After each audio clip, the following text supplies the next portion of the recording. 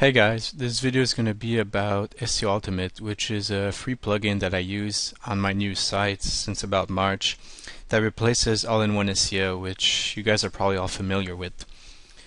It's also the plugin that I used to recommend in my guide, but when I change them in a few weeks, I'll probably mention SEO Ultimate too. Both of them are as good for SEO purposes. Like, it's not by switching to SEO Ultimate that your rankings will go up or anything like that. It's just that SEO Ultimate has a lot of other features that you really start enjoying because they're really awesome. So you have all these modules here. So I'll go on the module page, and you see here you have these disabled by default. And white papers is usually enabled, but I disable it because it's pretty much just news about their company, which I'm pretty much not interested in. So there's a 404 monitor, which is the first module that I find really interesting. You can go in settings.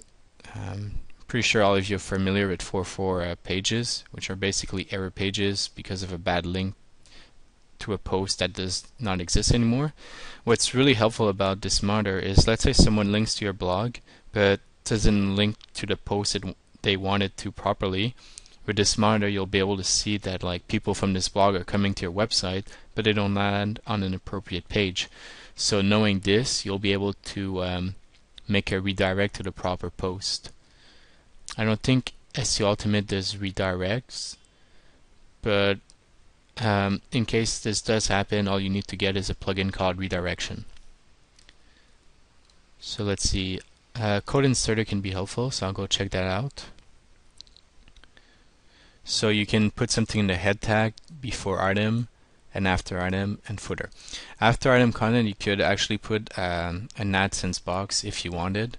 I usually put it manually in most of my posts, but with SEO Ultimate, I would probably actually put at least the one after the article, a rectangle right here.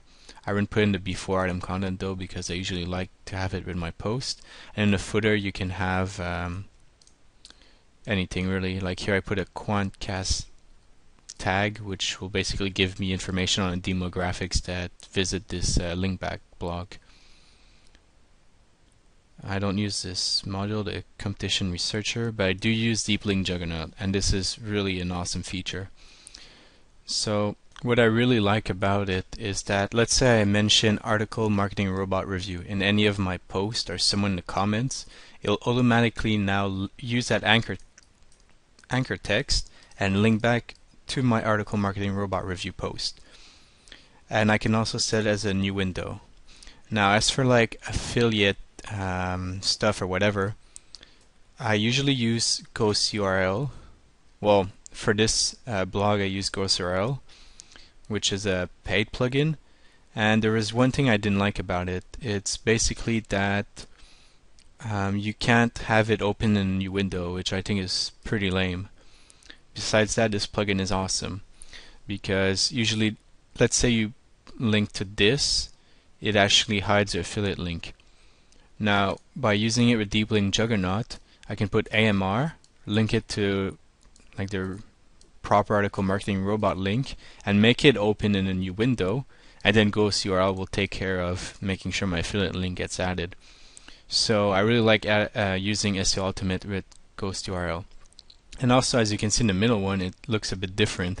This is because from within the post, when you make it, you can actually add the anchor text, which is what I always do on my new websites that use this plugin. So as you can see for this post, where you'll probably be watching this video from, I'll have these 4 anchor texts that will link to it from anywhere on the website, besides the post itself, because I actually don't like check this allow posts to link to themselves. I think that's lame. And I'll will put some restrictions here because I think it's a bit spammy if the same post or page is being used by the same anchor text all the time. Okay, I think these 2 are enough. Okay, So this is how you use Deep Link Juggernaut. File editor can be kind of useful, so I'll open that. This researcher I don't use. Link box inserter can be pretty useful. It's pretty self-explanatory. It'll add a little link box at the end of your post if you choose to enable it, and it's just an easy box to copy for others to make a link back to your blog. Meta descriptions, meta robot tags. So I'll go meta descriptions, and also quickly check file editor. So as you can see here, your robot text file. Usually you have to go to your FTP server and edit the robot.txt file from there, and same for the .htaccess. But with SEO Ultimate you can edit it from within WordPress, which is pretty awesome. For the meta description editor, this is basically self-explanatory. This is exactly what SEO Ultimate all-in-one SEO used to do, especially combined with meta robot tags, where here you can prevent indexing of various categories. Like SEO all-in-one SEO would usually also block category archives, but for now I decided to leave it be. Let's see, what are rich snippet creator? That's helpful if you have a product site.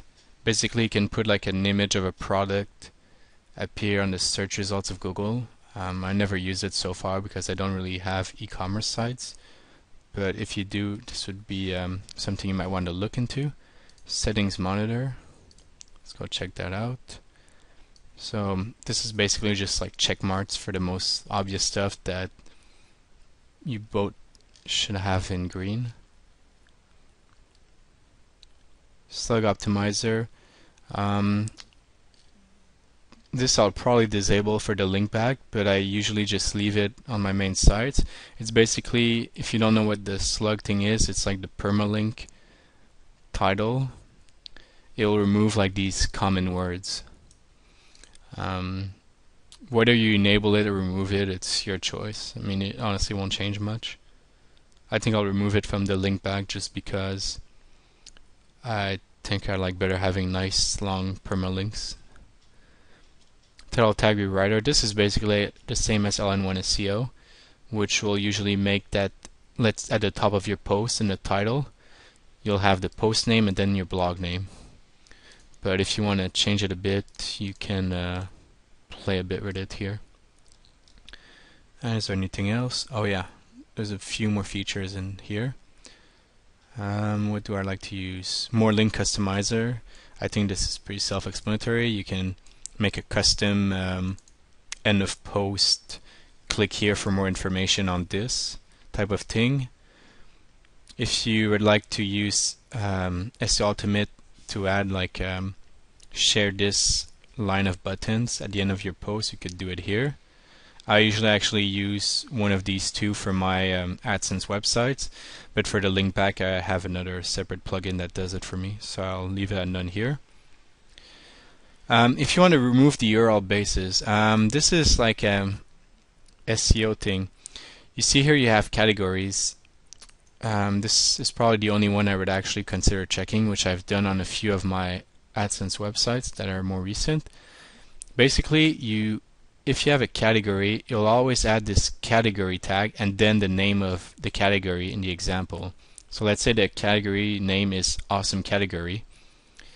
By checking this, basically the link will basically be domain/awesome category. For SEO purposes, usually you want your links to be as close to the domain as possible. However, if you want to have a category that has the same keyword, like the same name as a keyword that you want to rank for, and you also have a post with the same name and permalink as that keyword, you might run into an issue where when you click on the post, it's going to always bring you to the category because the category and the post will both share the same permalink. So this happened to a few of my websites until I realized there was this feature that was making it block. So all I did was I changed the category permalink a bit. And that's about it. If you want to use here to for webmaster tool verification, you can do so. And that's about it. Hope you enjoyed the video, and I really recommend SEO Ultimate if you basically want to use some of these new features, especially the Deep Link Juggernaut. It's a free plugin, so definitely think it's worth it, but don't expect it to increase your search rankings if you don't want to bother playing with the options.